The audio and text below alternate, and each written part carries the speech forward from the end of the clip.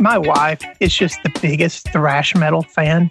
Like 80s thrash metal is. Starting off with thrash metal, that's amazing. That's awesome. Oh man, the other day, one of our friends was selling some records, I guess, because COVID, and she saw Peace Sales, but Who's Buying pop up on that list. And I didn't have a chance I got Peace Sales out of my mouth before she said, buy it. We're big vinyl junkies. So I want to hear a little bit about what it was like to be in the thrash metal world in the 80s and actually, part of that, a big part of that, if you don't mind. Yeah, some of the stuff, for me to kind of interject a little bit into that as well, I looked on your website and read your bio and did not realize a lot of the stuff that you had been involved in, like opening for Slayer or Anthrax and Testament, and that's really cool. It's really funny because I did not think you guys were going to bring that one up. Oh man, that was with the band Mace, right? Yeah, I would be Mace in my high school band. It was like multiple different lineups, but when you're in high school and you get a name and you just think it's the coolest thing ever.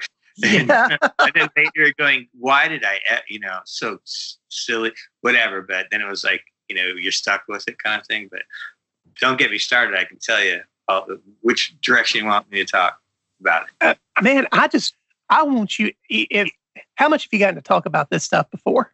Well, it's funny because it's kind of been a story of my life, career or whatever, is that I had to do everything at one point to people think I can do something more than thrash metal. And then nobody remembered that I even did that or was even a guitar player. And then I was just stuck with the grunge thing because I worked on grunge records. Or then it was that then I have to show people, no, I actually play guitar too. And, and then it would be like, well, you can't really engineer because you were assigned artist in this band, because you know how it is, like at least back in that time, like the 90s, when I got a record deal with Island and Polydor, it was like nobody would take me for real as a studio guy. You're just the writer in the band. You're just the guitar player in the band. And so I'm always battling these, like, everyone wants to pigeonhole you into something. Electronic music, sampling. So I'm always kind of battling that identity thing, but it's never been a battle for me internally. It's always to other people. I'm glad to hear you say that. Dan and I have had this conversation ad nauseum to his, it's probably annoyed him a lot.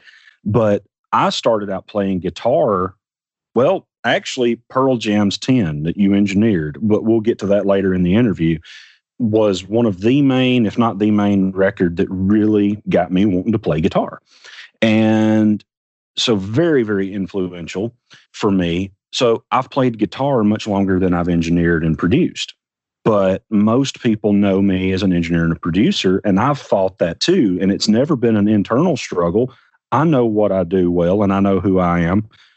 They like to know, they have this tunnel kind of vision. They know you for that thing. They want to, which is cool, because if you are known for one thing you're good at, that's a cool thing. And you'll get those calls or those recommendations or whatever. But it's funny to try to explain that to people over time. Right. I've had that conversation actually yesterday where someone was like, well, I didn't know you played guitar like that. You're good. And I'm like, well, yeah, I've been playing my whole life. And so with you working in electronic music, you probably have a deeper understanding of this than I do. I don't know if Grant told you, I'm an English teacher, so I work with a lot of, I teach Comp 1 and Comp 2 mostly, but I work with a lot of 18, 19-year-old students. Well, to them, the studio is the MacBook. But yeah, a producer is the guy who makes beats. Yeah. But so many of them, they don't even think about, songwriting, producing, and they don't think about those as different things. It's just something you all do on your own. To go back to old school and, hey, here's your lane, stay in it. That's right. That's really interesting. You brought that up too for me, because I just read one of the last projects I did before this whole quarantine shutdown thing was a band from England, and they're all 18 and 19 years old, which I thought was amazing in the first place, that there was even an 18, 19-year-old band playing rock music. Yeah, right. It's almost extinct. It's rare now. And I mean, our day, or my day at least, that's what we were at 18, 19. We were playing instruments and not using a laptop, not using a drum or samples or whatever. Yeah, I know. Now they just basically use a program, but I digress. But it's interesting to see that, well, at least I had the experience to see that happening again. And the kind of reason why I took the project was it reminded me so much of back when I was growing up. The other oddity of it, and how we even got the project, is because they were they're from Hull, England, like kind of a nowhere up north England town. And they're fans of Alice in Chains and, Stone Temple, everything that was that time period. And I was like, really? So we had our talks, and we, over the phone, did some talking and pre-production. I happened to be in England, so I met them and said I kind of felt like I almost owed it to do it, kind of just because this is cool. I haven't seen kids excited in a rock band scenario like that so long, and they were England, and it was just, I thought, all right, I'm going to do this. So they came over here, and we recorded at the Vault, where I'm working out of now. But yeah, that whole, I'm hoping that keeps going, and I hope maybe that helps inspire some other people, maybe in England, maybe wherever. But to see actual people of that age group and getting in a room together and playing, and it was so exciting for me to, like, they needed some coaching, and it was like, man, this is great, because it was like putty. Like I could this is great, and like help them along and watch that happening. And with this whole home recording thing and all that, some of that is lost. And it was also interesting to see them have the experience of being in a real studio, and really, because it's becoming a dying art form for at least rock bands, to understand what pre-production is, finding the right tempo for a song, working parts out, and changing your arrangements. It was like, we never even thought about this part of it. And which, it's endearing and also shocking sometimes. But I hope there's some kind of thing burning somewhere that's going to have a resurgence of that. But at the same time, like, I get off on a guy in his bedroom with his Ableton set up and killing it, making a pop song or whatever. I mean, to me, I'm just impressed with that too. And I'm with you. I think I just like to see, some of both. I don't want to see one totally eclipse the other. I agree totally. I like seeing the fusion of it. Actually, the music I'm working on right now for my own soul stuff is that's what I'm trying to do. Like, I'm really trying to fuse live and electronic stuff and samples and all those things. And well, you also, what was the band name, first of all, the English band? November CR. Let's backtrack just a little bit. We kind of derailed from the thrash metal thing. Oh, we didn't even, that's my bad. So what would you like to say about that? You were in the band Sybil Vane. That was later, but let's start with Mace and the experience that is. Mace was like 14, 15-year-old kid in high school, man, getting into it was kind of pre-British heavy metal. I was still still into your basics, like everything from AC/DC to Boston. I thought it was the best selling record ever. I was finding my way. Then the new wave of British heavy metal hit me. And I was like, okay, then I was just all in. And then out of kind of stupidity and being naive and whatever, I just started recording. I started calling up local studios, and everything from some guy with a real 4-track, 8-track to bigger studios in town. And I worked at a record store. I was the record buyer. Well, actually, I started there at like 15 and just stocking record, and worked there through, until I was like 20, actually. But worked there. And so I had that side of the record buying, the retail side of it. And it supported me getting into the studio. All my money was saved every week to get me into studio time. That's how my love for like recording and the actual process of being in a real studio kind of started developing at the same time. I started sending out demos like right away, like just silliness. Like I put them in an envelope, handwritten, to every label you could imagine, and just was audacious about it and ambitious, and started bands and had different lineups. We played local shows. We put our own shows on. Fanzines were a huge thing at the time. So we just became friends with like every fanzine writer, and sent demos all around the world, from Peru to Japan to you name it, Poland, Germany, everywhere. Did interviews and all that, and we would link up with other bands who were doing that. And that's how the idea of touring started. And we were lucky that we got picked up so I sent a cassette to Metal Blade Records because, like I said, I was a record buyer at a store. And Metal Blade was putting out that compilation series, Metal Massacre. And Brian Slagle, the owner of Metal Blade, I one day walked out to the mailbox at my parents' house, and this envelope with Metal Blade logo on it was there. And I'm like, open it up. You're accepted via Metal Massacre 5. I was like, holy shit. So I was 17 then. And so that started it all. And then from there, we got opening acts and we started touring. And so it was like, at the time in Seattle or Washington, we really couldn't, it just wasn't cool yet there for us to be playing. Like there's nothing. We do our shows in the outskirts and the suburbs that we'd put on ourselves. But we discovered, from all the fan scenes, we saw that Berkeley, California was like the epicenter of thrash. So we're like, we bought a truck and a trailer and put a canopy that was too big for it. So we froze in the winter because the air would come in. But we would drive to Berkeley and we made friends and started opening for like Possessed, Death Angel, guys in Exodus, Testament when they were called Legacy at the time. They weren't even Testament yet. Mm-hmm. And just really dove into that scene. And as we were getting more popular in the fanzines and things like that, we were good friends with Metal Church up there. And so that started taking off. Same time, became really good friends because they're from the same town, suburb of Seattle called Everett, with a band called The Accused, who were very punk rock. And they were intrigued by the metal side of things. And we, no pun intended, we bonded over a record called Bonded by Blood, called by Exodus.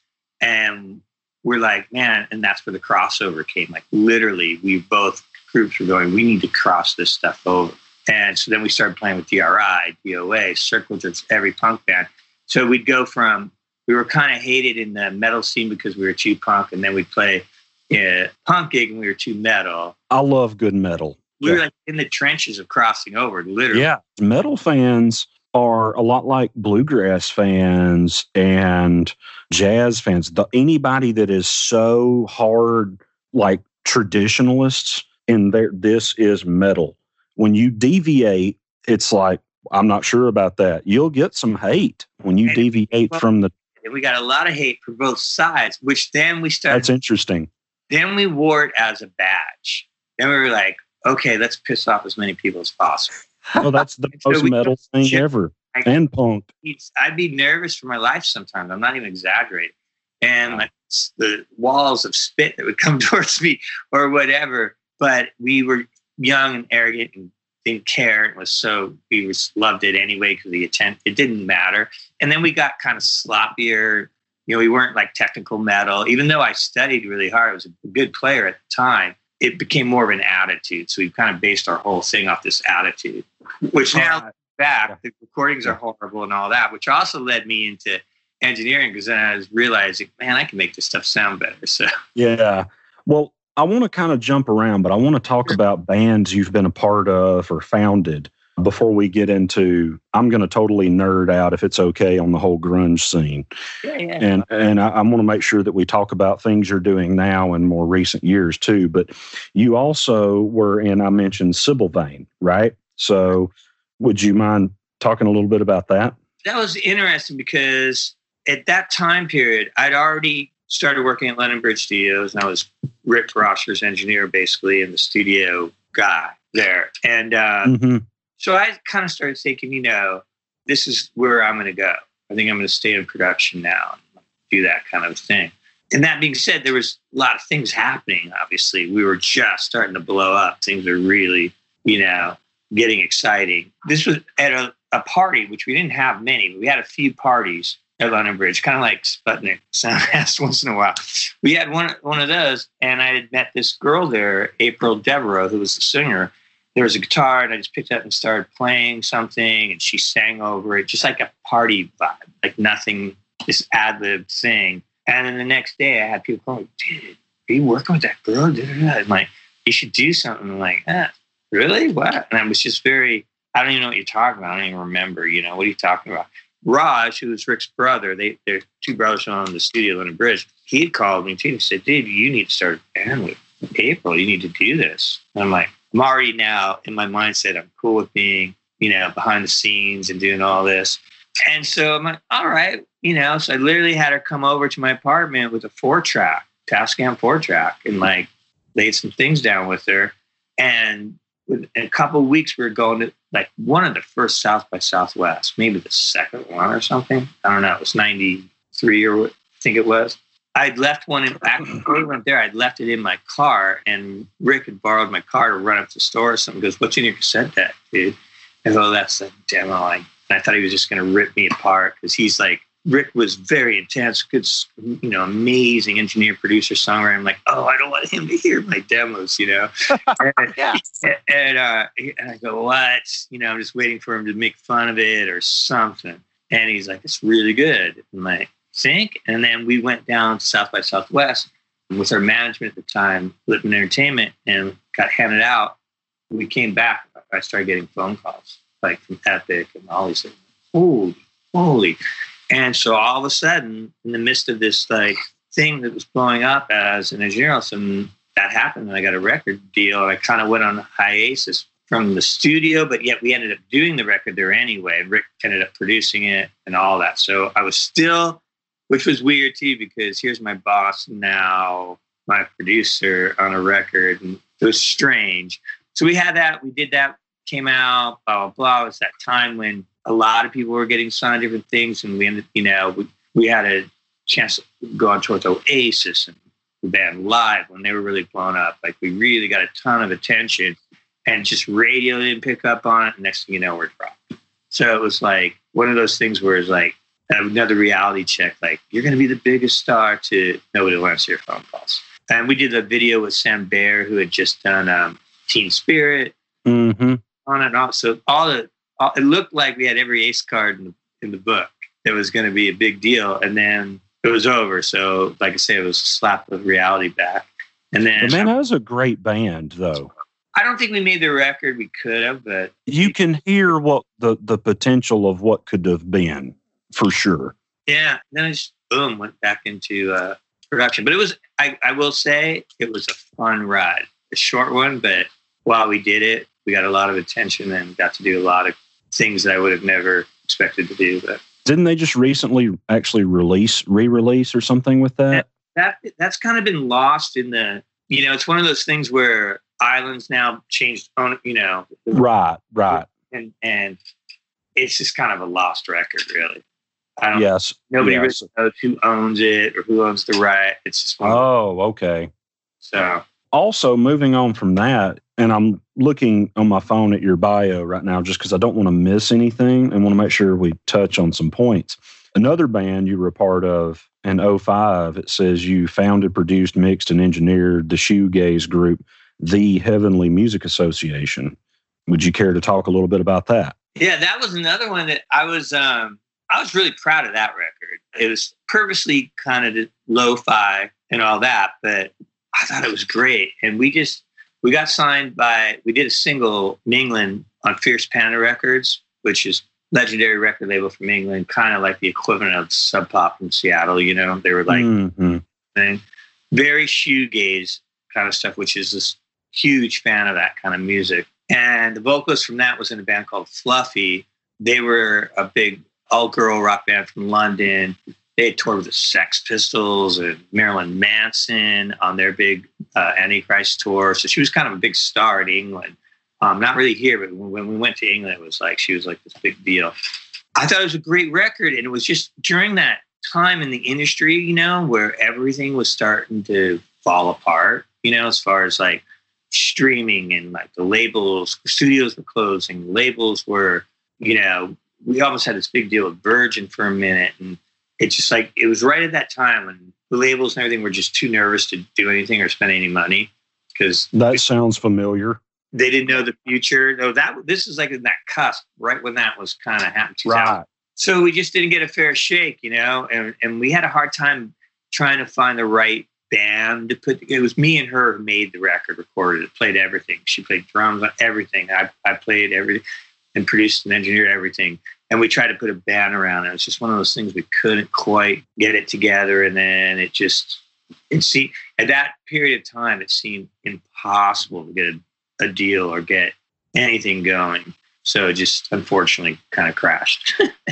But I think it was a good record first. I had guest people. I had Dave Cruisen from Pearl Jam. Oh, wow. On it.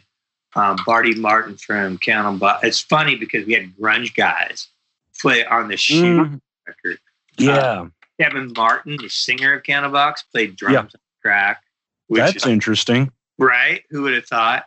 And it's funny things like that. It was all because of convenience. They were like around and they're great players and, good people to have around. And so we needed a partner. Like, hey, would you do this? Or they liked what we were doing at the time. Me and Kevin had a studio together in Hollywood. And believe it or not, most people don't know, he started out as a drummer, similar to Chris Cornell. He started out as a drummer. Mm-hmm. Theory, good singers always start out as a drummer. A lot of them have. Actually, that's a really good point. I started out as a drummer, went to guitar.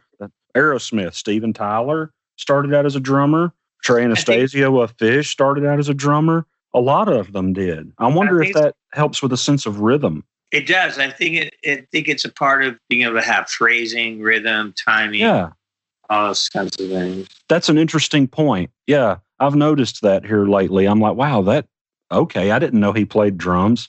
Let's dive into Seattle and the grunge era. You worked for London Bridge Studios, chief engineer for 10 years? Is that right? Between that, I did it was like 11 to be exact. I was kind of freelancing, but I had that period with Sylvain where I was actually working there, but I was there because we booked the studio out for 6 months for our record deal. So yeah, I got you. There just as an artist that time, which is strange, but. Well, I have a couple questions in regard to that. Is what years would that have been? 89 to 2000. 2000 is when I did the big move to Los Angeles when I just said, okay, it's time for me to, they were just, I think the last I got offered to do with Rick, the Nickelback first record, and I think one of Brandy Carlisle's first demos. Now, when you say Nickelback's first record, you're not talking about Silver Side Up. You're talking about the very first one. No, I'm talking about the big one. Silver Side Up, yeah. Was it Silver Side Up? Yeah. Okay. Wow. Okay. I didn't realize that. That's cool. That's a good record. Down though. There's nothing millions. Well, I mean, let's just state the obvious here. Everybody cracks fun and makes fun of Nickelback. I know. Dude, that's a good record. Rick makes good records, man. He does. Makes good records. It's a good record. I'm willing to go on record here and say that is a good album. Every joke, them and Creed, but whatever. So I'd left at that time because I was making that big stance. It was getting to a point where I was just going to be in Rick's shadow and da-da-da-da. It was time for me to make the move, and I was going to LA, man. I was like, let's do it. And then I went down and did Kevin Martin Cannonball's solo record, which was a good transition for me because the bills were getting paid and I got to pick a record and move at the same time. I haven't heard his solo record. I need to listen to that. I love Candlebox. That one record of theirs is freaking amazing. And I love his voice. Underrated singers, dude. He has got a great voice. Let's move back to Seattle for a minute. You mentioned Sub Pop Records, which if anybody knows anything at all about the Seattle movement, that was the thing, and the grunge scene, Sub Pop was the label, right? That was part of that whole scene. You're working with Rick Parisher, and I hope I'm saying his name correctly, producer, engineer, writer, co-owner of London Bridge Studios.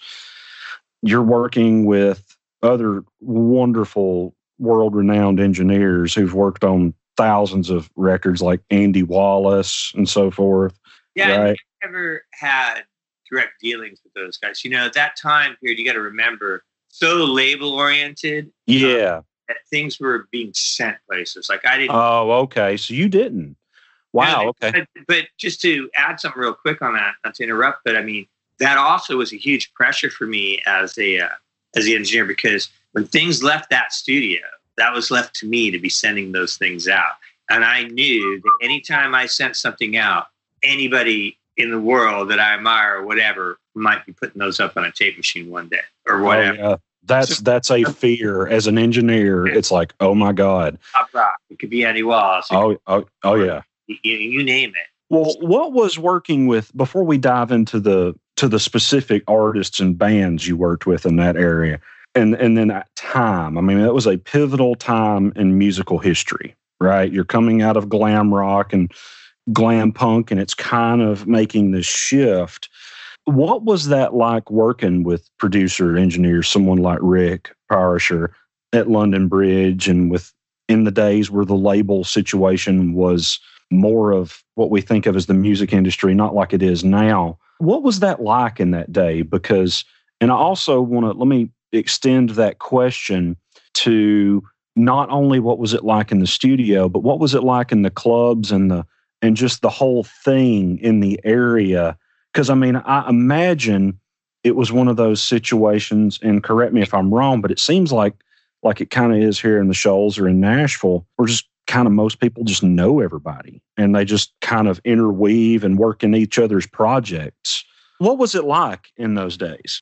Well, yeah. Okay. There was definitely that. There was definitely Seattle is, as every place, has its own unique things. And especially in that time period, everybody, it was like musical chairs for a bit. Like how I look back on it, like I would say like from 87 to 89-ish there, before that whole move, say when 90 hit, there was this people trying to find their sound or a sound or whatever. I remember, even Alice, for as an example, how they kind of mutated into what they were from a kind of glam-based rock thing to a, heavy, slower grunge kind of thing.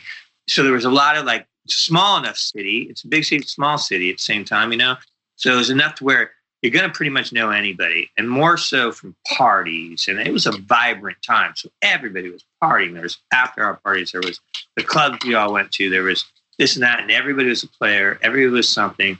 So you're going to cross paths with everybody. What were some of the clubs that you would go to that everybody would kind of gather at? I know here it was, for a while, it was DP's in Sheffield, which was a town that's basically Muscle Shoals, but it's Sheffield, and now it's Flobama or Laugh, people outside of Alabama, Champy's Fried Chicken. Everybody kind of has their gathering place. Right. In those early days in particular, I mean, how club scenes change. Right. The early days, it was definitely the Vogue. Okay, I've heard of that. Central. I mean, those were like the ones, where you definitely played. And then there was various other things. A little earlier than that was the Guerrilla Gardens, it was called. That's where that was earlier. That was that's where everybody was blending and finding their. That would you could go one night and Sonic Youth be playing. They had two rooms. Sonic Youth be playing. The other room, 10-Minute Morning with Duff McKagan could be playing. Oh wow! So it was that, and that's where Mace started and all that kind of stuff. So who was hosting the house parties? Oh God, is it everybody, or was it just? I mean, there were some key ones, sure, and everybody was. I mean, you just knew everybody. All the girls. I mean, there was just a scene. It was like how the glam metal scene in Hollywood had that moment where it's everywhere. Mm-hmm. Seattle had that moment. It was just, where do you go that night? You could hit a ton of, and then there's just places where people gathered, like oh gosh, I can't even think of the name of it now. It was just a scene, like that whole most classic sense of the word scene. There was, and when the labels came, it was just like out of a storybook. All of a sudden, record label people are, in quotations, there, and they're outside, and they're meeting people, and they're taking them out to dinner, and every band got attention somehow. And then they talk about it. Yeah, Columbia God just took us out to dinner. It was like all those things. Like it was like a decline of Western civilization type movie. You know what I mean? It was like you saw that whole thing happening, and it was exciting. And so, it just, and when Alice was really the first band to get signed in the big sense, Soundgarden was on SST. So it was really Alice that did that. And then when Love Bone got signed, that was a real turning point. But to go back to where the split in the scene, it was also very click oriented. So you were kind of in one scene or not, it was very click oriented, and Sub Pop was like the other side of that. they were so indier than thou, you know what I mean? But so much creativity and product was coming out every different way, whether it was Tad or Blood Circus or Mudhoney or anything off Sub Pop, Afghan Wigs or whoever. Then there was Mother Love Bone and, Green River and on and on. So it was just a hotbed. It was crazy. Cool. Before we dive into bands, let me ask you something about, I'm a huge Cameron Crowe fan. My favorite movie is Almost Famous. I mean, that's just, I can quote that thing. I've probably seen it 50 times. My daughter loves that movie for some reason. I don't know. I love it. The movie I'm referring to is Singles. And, that was kind of hailed as solidifying the Seattle scene to the masses in movie form. And you were involved in the musical aspect with that. Was that like specific songs that were chosen for the film that you had previously worked on records, or what was your involvement with that? That was all kind of accidental. I was at the time so busy working at the studio, like that was literally my life. I was many nights I just didn't go home. I slept on the couch kind of thing because it was too not worth it to drive to go home. That's the studio. Yeah. I was young enough then to do all that. And I wasn't even paying attention, to tell you the truth. I really didn't know that was even going on. I do remember going to one of the film things because I had let's go out one night, and we went to when Alice was shooting that scene in a warehouse somewhere down on the water there, Pierce. But other than that, I didn't know who Cameron Crowe was. I didn't know they were making a big Hollywood movie, or I kind of did, but I didn't really care. Who knew? That's you were working. You were busy working. What's my whole thing with the Seattle scene is at the time I didn't care in the sense that I was working. I was just doing stuff. Like people, was it when he made Pearl Jam? Do you think it was going to be a record? I don't know, man. I was just making sure it's there on time, or waking up and opening the doors so everybody gets there, and putting the coffee on, making sure the mics were there, and Rick wasn't going to yell at me for or an edit or a tape edit that I fell asleep doing, and I had to go back and recheck. That was my life. It was not glamorous. And the other point too is that what I think is people don't really understand is that they weren't famous. They were like locally famous in a way because of Mother Love Bone and Green River, but I knew them as like we shared rehearsal rooms. I knew them, we all knew the same girl, like all that kind of stuff. We were all at the same party. So when they came in, it wasn't like, big stars are coming in or something. It was just like, here's, let's get to work. It was like you're just doing it. And so it wasn't like records I've worked on before and we were in Seattle, and Seattle wasn't like I was working at Capitol Records or the Village or something, or Electric Lady, where it had this 24-hour secretary there, and it's all like high end for real stuff. It was just me opening the door, and so that part of it. So like back to what you're saying about with Singles, I just didn't know it was going to be some big movie. Like who knew? At the same time, like I remember, for instance, I remember when, and this is before the movie was being filmed, I get a call from Rick one day and he says, hey, whatever, tomorrow or the next day, Alice is coming in. They're going to be in there for a day. So, bye-bye. All right, cool, man. And I hadn't seen them in quite a while because they had kind of blew up and been on the road and whatever. I remember the morning I come in and there's these big semi trucks coming in the parking lot. Let's go. I'm like, holy cow, what the hell is this? And they're loading in gear and stuff. And I'm like, wow, this is crazy. And I remember because there was a brand new purple DW drum kit that Sean had got or whatever. I go, Rick, what am I doing here? He goes, just set up as we do, and I'm like, okay, do our regular setup and all that. And they ended up coming in later in the day and they knocked out Wood, like boom, just like that. One song, recorded it. They did that in one take? It was one, well, I don't know. I'm not going to say it was one take, but we did one day. We did that track. They, fucked around with it a little bit and then. That's one of the coolest. That's the Alice in Chains song. It's definitely up there. I agree. Up to me. Was the one that I got to do. One of the, And it was like, but it was that simple. Like it was, I mean, Sean comes, it's just your basic band showing up. They're checking out the gear. We're getting sound, run through it. Rick does his producing thing with him. I'm trying to get sound. Rick's tweaking them too, of course. And they just track it through the night, do the overdubs and all that. And boom, one day we're done. I don't know what it's for. I said, what's this for anyway? The main thing though, I was so blown away because the last time I'd seen him, there was no semi trucks or anything like that. And like crew and, brand new gear being sent to the studio, So I was like, whoa, things have changed. And, it was just done and that's it. So whatever, it's over with. And then, I go, what's it for? And it's a movie. But, then, how it is. Movies don't come out for another year or so later or whatever. Yeah. So I didn't know what it was going to be. And then all of a sudden I'm seeing the video on MTV and stuff. And I'm like, damn. Well, it was the same exact way here in Muscle Shoals where until the documentary came out in 2013, there was film crews and there was always somebody like, well, hey, what's that guy doing? He's working on a documentary. Okay, whatever. Right. I mean, you were like, well, it probably won't ever come out, whatever.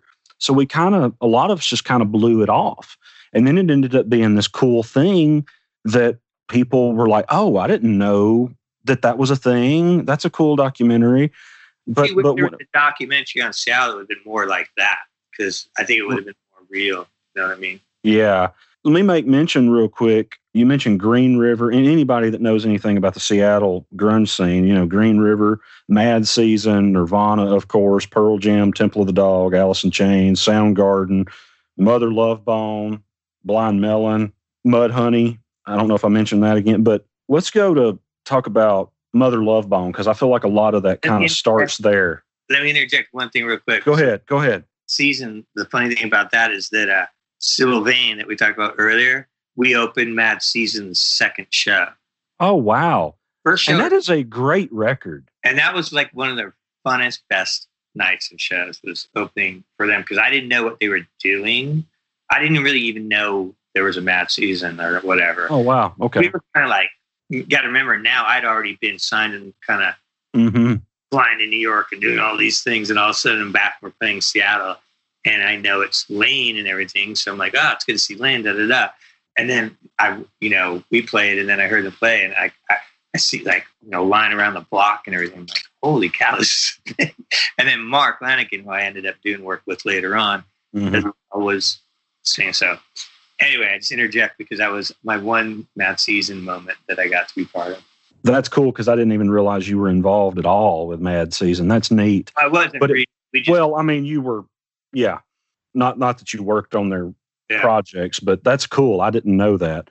Back to Mother Love Bone, that was a thing that kind of came and went way too quick. And in Seattle, we almost thought like that was going to be the biggest thing ever. And then when that happened, when Andy died, it was like the carpet just got pulled out from everybody. We didn't think anything was going to recover from that. Like, matter of fact, when I started doing the Pearl Jam demos, when we started recording those, I remember thinking while I'm in the control room listening and they're running through tracks, we're recording. I thought, well, I remember saying to myself, well, and as a friend, because I love Stone and all that, and I'm like, well, at least they had Mother Love Bone.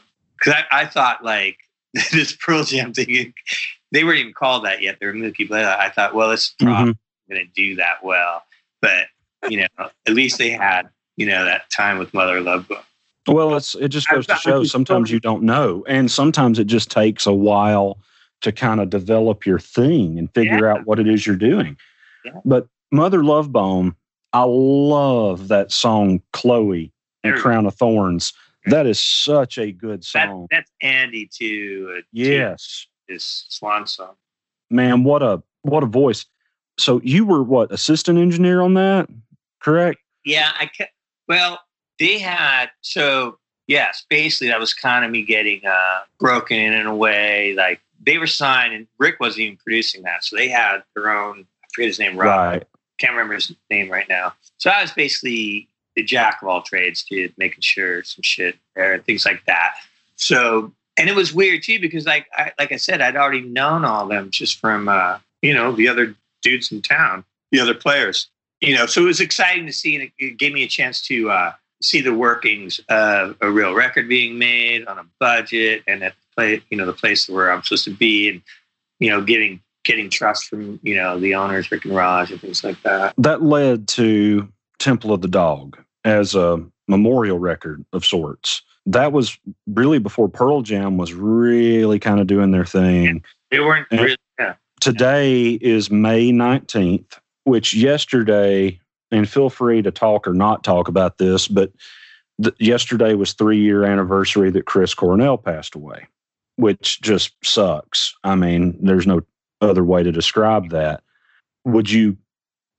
I guess my question is, man, I know Eddie Vedder and everybody was still kind of coming into their own, but Chris Cornell he already had his voice at that point.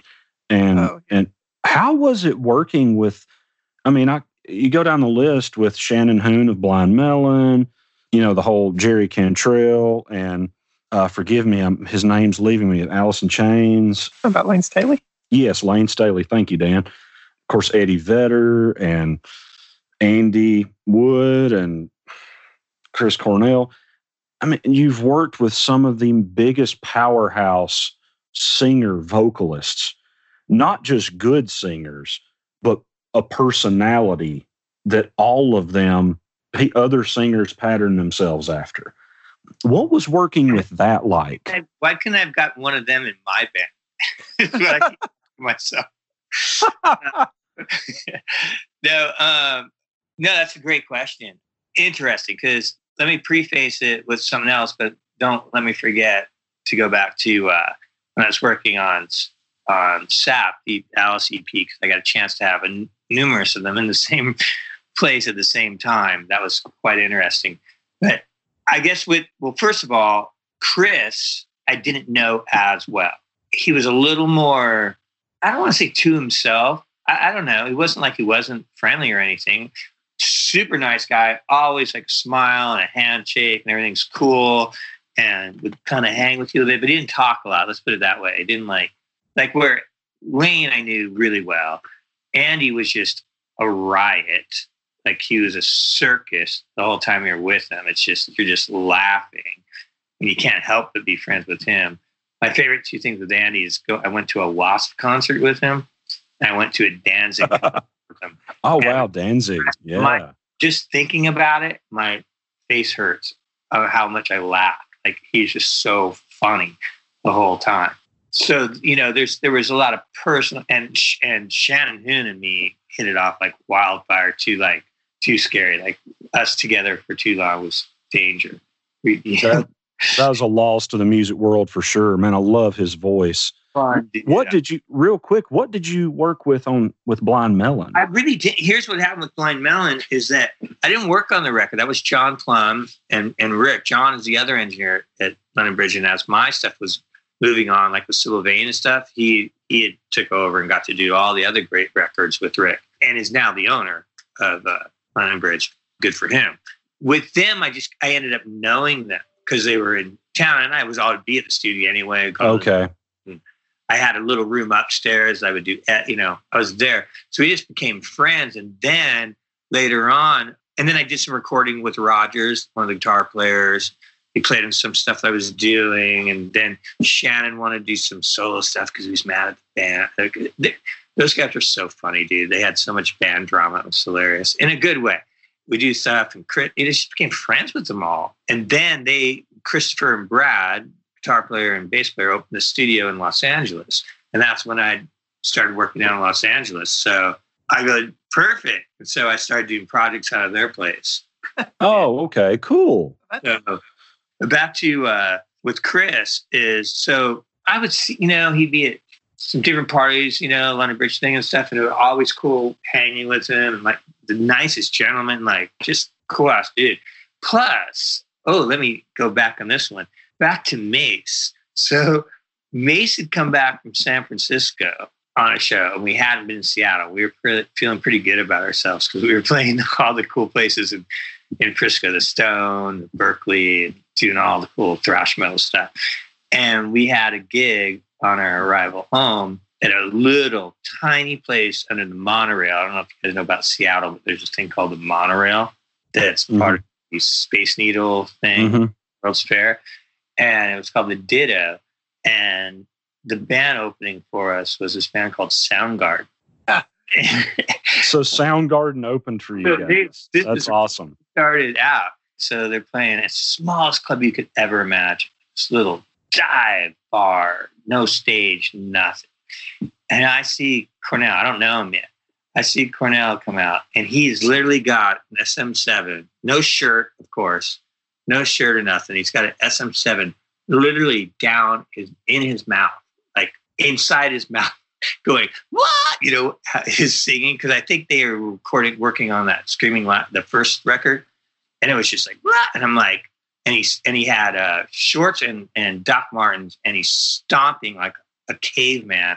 And I'm like, who the hell is this? Like, I was just like flabbergasted. Like, that guy is a monster.